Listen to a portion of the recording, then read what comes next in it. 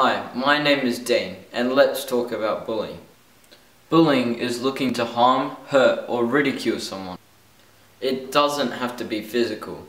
A few days ago, a girl was found guilty of pushing someone to commit suicide via text. Bullying can be cowardly, for example, sending links to someone's YouTube account in order to ridicule them. It can be leaving awful comments regarding someone's achievement. Bullies try to make themselves feel better at other people's expense. I say concentrate on yourself and see what difference you can make instead of hurting others. When someone commits suicide, everyone looks back trying to understand what happened and why no one stopped them. You can stop it, we all can. If you think someone is bullying, call them up on it. Don't hide, don't be a part of it.